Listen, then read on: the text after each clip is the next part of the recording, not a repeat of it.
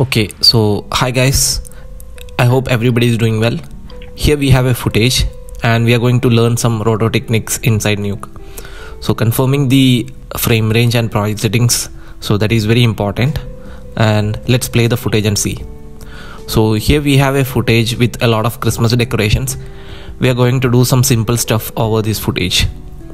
So take a text note and I'm going to write Merry Christmas as text. By the way, I wish every one of you a very happy Christmas and New Year. I know this year sucks, but let's be calm and let's hope for a better 2021. So let's place the text over here and just increase the size a bit. I know, okay, 250, that's more. Okay, I will just give 150. Okay, this is fine. Let's place the text. Let's organize this stuff a little bit. Let's move it over here. So this is fine. Okay, so I have placed the text. Now let's play and see. This works. Okay, now we can do a lot of stuff over here. I'm gonna do a grade here. Let's organize this stuff a little bit. Let's keep the grade node down the footage. Okay, let's organize this stuff a little bit. Let's take a roto and mask it over, and let's take a rectangle tool or rectangle roto mask. I've added a rectangle roto mask and let's grade this bit. Now I'll just down multiply. Yep, this works. So this looks neat, right? So yep, our basic stuff is ready, and now we can do some other stuff, like I will color correct this ball kind of shape, and I'll just tell you, like, take a grade node and let's connect this stuff here. Let's connect the mask. Okay, I will arrange this a bit. I'll take this stuff from here and I will connect over here. Okay, so what is the task is, like, I'm going to draw a shape over here. Basically I'm going to color correct this ball kind of shape. So adjusting the roto shape a little bit this side too. Okay, so I'm gonna color grade a little bit. Oops, okay, the mask is wrongly connected, I guess. Yeah, I'm just connecting it again. Yep. So now you can see the CC has been applied on that ball. So let's keep it like pure red. Okay, so this is another task which I'm going to do. You know, we have like movement for that ball, like swing kind of movement, so it's very hard to animate the roto inside Nuke unless we have a good track. So for tracking, let's take Mochapro. So Mochapro VFX is a very handy tool inside Nuke. Let's go into the first frame and let's launch Mochapro. So this is the latest version of Mochapro. So yeah, just go into the first frame, and before that I will just set the frame range like 100 and 250. So this is a work range. I'll just click on this icon over here. Okay, so our frame range is set, and now let's track the footage. We are going to draw a spline over this ball. So before that I will just go into the first frame and let's take the X spline inside Mocha and let's draw a shape over this ball. It need not be like very accurate, but I'm just drawing it little bit accurate this time to track it very nicely, because there is little defocus in that object, so that might distract my track a little bit. So I'm just drawing the shape a little bit accuracy. Okay, so I have drawn the shape. Now let's just check on this like transform option. I don't want any other tracking properties like rotate, scale, nothing, and all the settings as default, and let's track. So yep, the tracking is almost done. Yep, we have tracked this ball. Here we have the track, and you know, there is two options to export track and export shape. I'm going to export track, copy to clipboard and save this file, and this just paste it over in Nuke. So we have the corner pin data of that shape here, and let's connect that into the roto. Okay, so let's go into the first frame and let's set the frame into the first frame. Okay, for that copy from and just remove the animation from all these 4 corner points. Okay, done. Now let's play and see how the roto is looking. Amazing, right? We don't have to stress a lot doing roto inside Nuke if we have the VFX version of Mocha, and it's very handy. Now the roto is done. Now let's match the defocus for the shape, and you can see a lot of defocus animation there. So there are a lot of ways to match this defocus, but let's treat it straight. Okay, so here we have the option of selecting the feather points. So just select the shape and just scale it. So you can see the feather edge is scaling up, and you can see, if you check the output, you can see the defocus is there, but it's not that accurate as it is very sharp. So for that, what we can do is like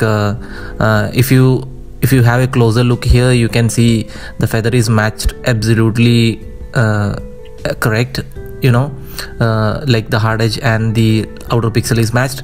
But I'm gonna reset this feather and I'm gonna show you yet another method. Let's see how accurate that results are. Okay, so here we have the hard edge and we have the outer edge. Here also I'll just turn the gamma down. Here we have the hard edge, and also we have the last pixel of the defocus here. So this much area we need to cover with the blur and erode. So I have took the wrong node. Let's take erode node, erode fast, so or delete.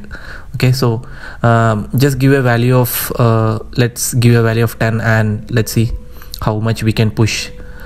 Yep, we have pushed the outer edge or the hard edge of the roto into 15 pixels. So this works fine because it is almost like 50-50 of that shape and the blur.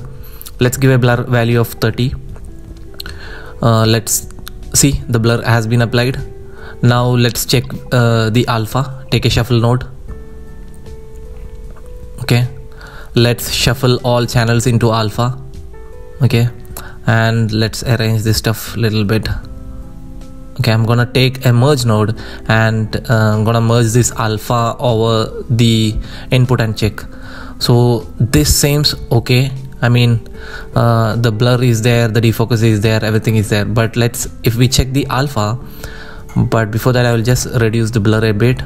You can see the alpha is way far than the actual last pixel, so we can decrease the blur a bit again. This works fine, right? So almost the last pixel is matched. You can see the hard edge also here. If you gamma down the you can see, right?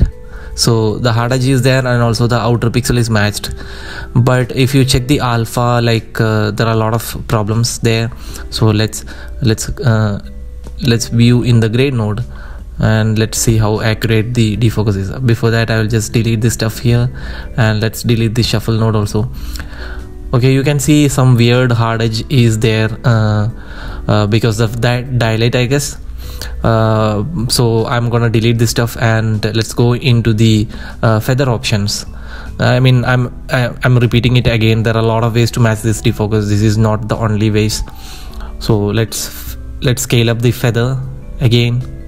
Okay, I'm uniformly feathering and matching that area. So this gives a much decent result, right?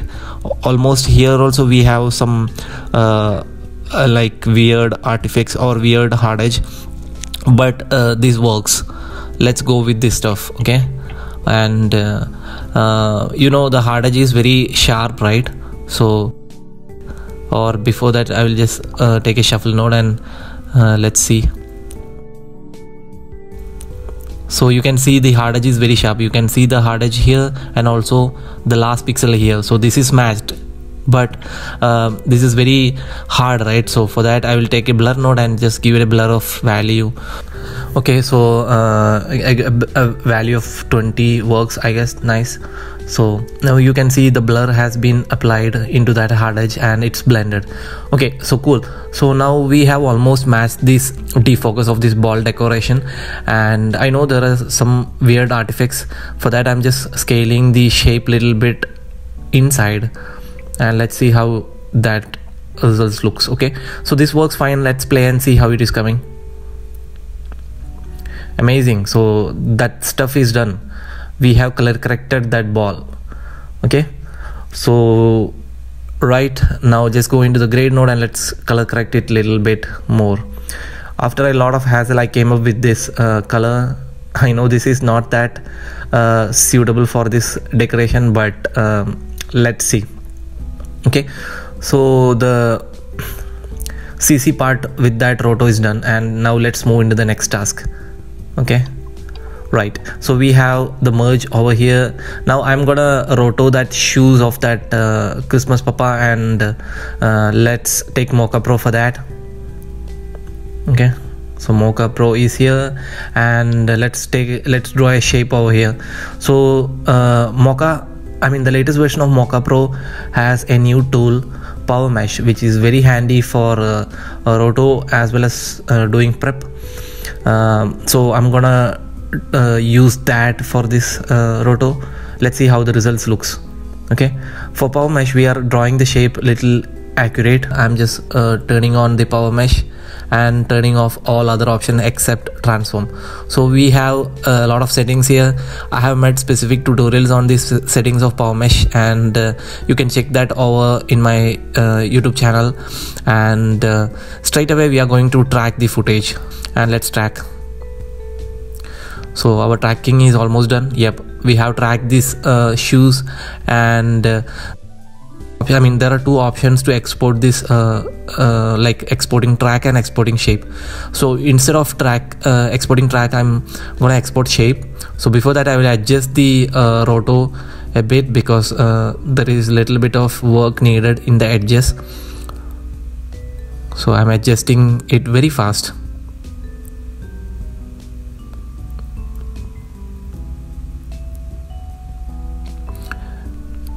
Yep, so almost the roto is ready. It's not that accurate like with the edges and all, but let's keep this as our final and export the shape. So we have a lot of options to export also. I'm going to export as Nuke Roto. We have the option of exporting Nuke Roto here, and copy to clipboard. Just save the file, close it, just paste it over here, right? And let's take a copy pre-mult, and let's connect that into the input, and let's connect the A pipe into the roto. Let's take a merge and let's connect this pre-mult into the merge. Okay, now you can see we have revealed that shoe shape and merged it over the text. So let's blur this little bit, and in the footage you can see like there is a rack focus in the shoes. So we have to use some other steps like masking one part of the shoes with a roto, and if you check the input you can see it is very sharp over here and it's very blurry over the back part of the shoes. So let's draw a shape over here to mask, and using a blur we can create that feel. So you can do like if we have a complex shape to animate inside Nuke, you can use the VFX version here also. Just go into VFX version of Mocha and just draw a shape over there, and you can do like I'm going to draw a shape over here, and okay, the shape is done, almost done. Okay, this is done, and let's, instead of tracking the shape separately, I'm going to link the track, and you can see the track has been applied in that shape, and it's very easy, right? I know this is kind of easy for this shot, but if it is a shot which have a lot of animation, you can use this method. Copy to clipboard, save it and paste it over here. So I'm just gonna replace that shape with this one. Okay, and this is done. So let's feather it out to blend that defocus, I mean rack focus. So yep, now the feather has been applied, and let's give a blur of 15. That is more. Okay, I'll just give 10. Okay, this looks fine, and let's merge it over. So yep, this is the modern way of rotoscoping using VFX version and Nuke. If you have the VFX version of Nuke, it is very handy for you to do roto stuff inside your prep task or compositing task, or if you are doing a roto task also. Yep, this looks amazing, right? Our final output is ready, and I hope this tutorial is useful for every one of you, and I wish you again Merry Christmas and very Happy New Year.